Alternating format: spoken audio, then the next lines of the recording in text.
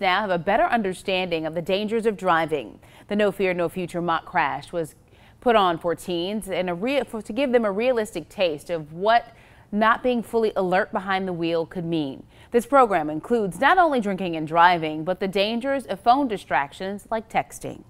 Junior League of Lafayette is really excited and really committed to this program. We see the impact that it makes. We hear from parents, we hear from faculty, and as long as schools will have us and as long as we're able to make that impact, we definitely want that opportunity.